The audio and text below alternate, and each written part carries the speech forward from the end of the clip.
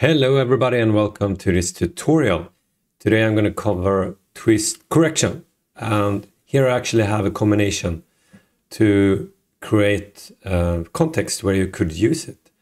So you see I have this rubber joint and I'm actually using this Chain IK Constraint, and when I so the first one here, this one, it's only the Chain IK Constraint, and when I rotate the tip, you see, it's kind of only rotate the last joint, right? So you don't get this nice thing that's going on here. So when I use the twist correction,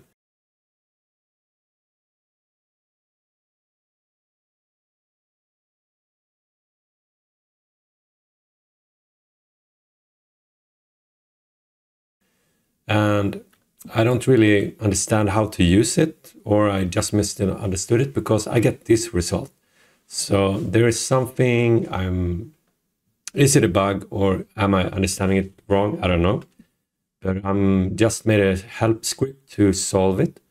So then we can have this really nice bending effect about this. So you might not need the twist correction, because if you have some stiff Chain IK like this, you don't have this, when you rotate the joint, you can get away with it. It is that notable.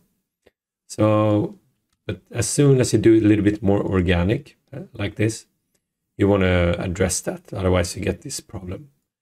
So in other words, this arm here and this arm here is using the exactly same way of moving. So I'm going to show you how to do this and start from a fresh scene. And this scene I have here, and if you want to follow along, you can download the mesh too. So if you go into the description, you can find this mesh and you can download it. Unfortunately, I won't have the textures, but I will cover that in the next tutorial, how to do the textures about this. And it's really nice because if you have lines on the rubber mesh, it's much more easier to get the feedback of everything. So if I do like this and then rotate it, I took the wrong one. So if I do like this, and let's rotate it. So, and if you rotate here, you get really nice feedback when you rotate it. So that's good to just make some textures for it so you can follow along. So the mesh is a parent object, and it has the mesh and it has the bones. And what we can do, we can use this animation bone render setup. So I'm just gonna pick the parent object and animation rigging bone render setup. And now you see we have the bones here. And if you don't find this stuff, you need to go into the Windows and do the package manager and find the package there. So it's really nice to have the bones. And if you notice, if I rotate bone 5, it works.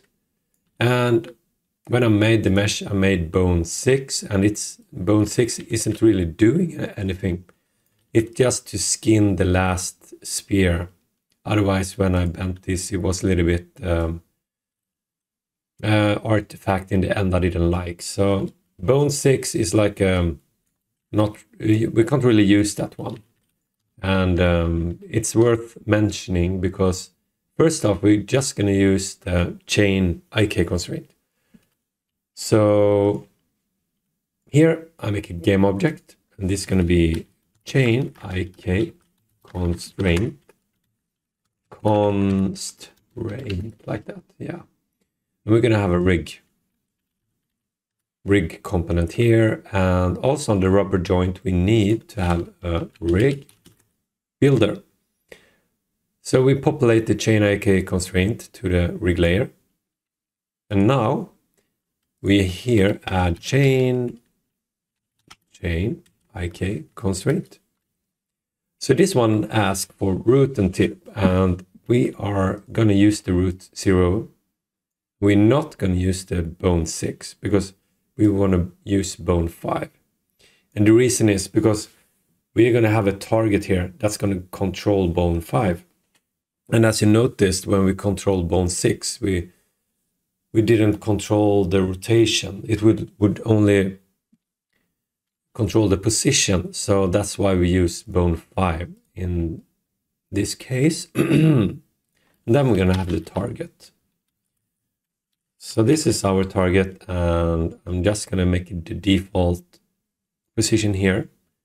And actually, I'm going to remove the target. And the reason is because you don't need to do this, but I have a gizmo here. And I also have some color. So this is my game object that I'm going to use as a target. But if you don't, you can just have an empty game object. But the reason is because you see here, there I have these arrows. So it's actually pointing the game objects forward, up and right. And then I can just turn off the mesh render. And if you just have an empty one, you still have the arrows here.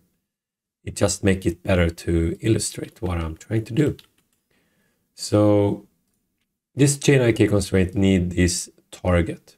And now, when I have this gizmo moving it around, it works.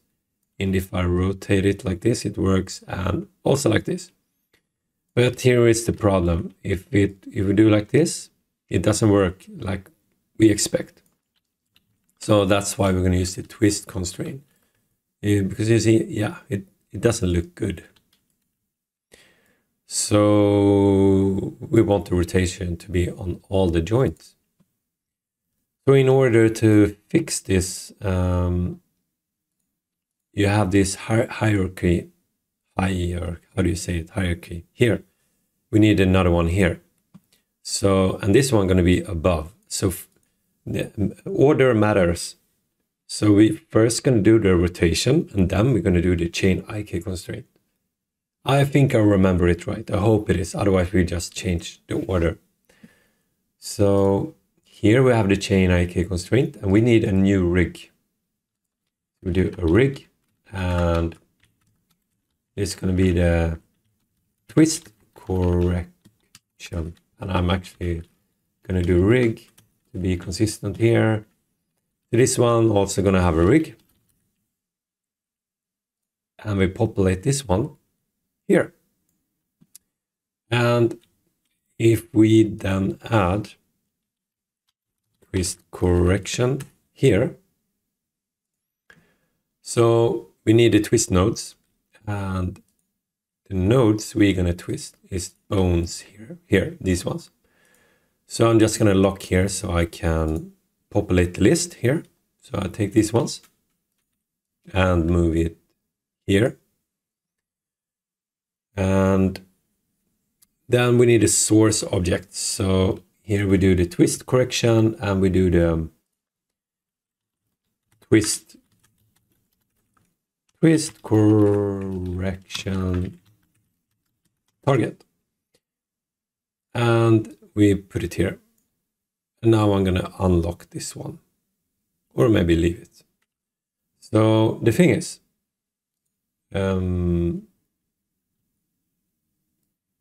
so here we have the twist correction target. It's located here. It doesn't matter where it is, because we're only going to read the twist.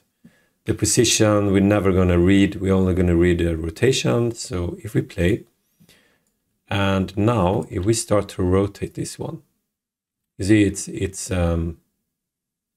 is rotating. So it's nice. So how I thought about this is that if I have this one here, let's do it again. So if we twist this one, so now I'm having this twist correction. So if I twist it, actually I'm gonna do like this. Here I'm gonna turn off the Chain IK constraint at a moment. So we're only gonna use the twist correction. So if I now twist it, twist correction target, here it is. So if I twist it, it works. Looks really good, right? So there are 4 lines here. So if I do if you notice that first line is just above this blue bone. So if I do like this, now I rotated 45 degrees because it's 4 lines around this one. So it's 90 degrees between each line. But I rotated only 13 degrees-ish or 12-ish. So it's really hard to work with this. I mean, how do you... So let's say if I take this, this Chain IK constraint. So if I start and add this one again, I'm trying to explain the problem and I hope I'm good at explaining it. So if I rotate the tip bone here and I rotate it like, let's say 90 degrees. And now we wanted to use the twist constraint to do it too. So if I rotate it 90 degrees too, now you see that this is definitely not 90 degrees. So this is where I made a script to solve this. And I'm gonna show you the script. So this is Chain IK Constraint target, right? It shouldn't be Gizmo, it should be Chain IK Constraint, always spelled wrong. Constraint target. So this one, let's say, if I put this, I'm gonna show you what it does, and then I'm gonna go through the code. So this one picks up the twist correction, and when I play, now when I rotate this one, you see it works. So when I rotate this one 90 degrees, it's actually twist this one 8.4 degrees. And the reason why this one is so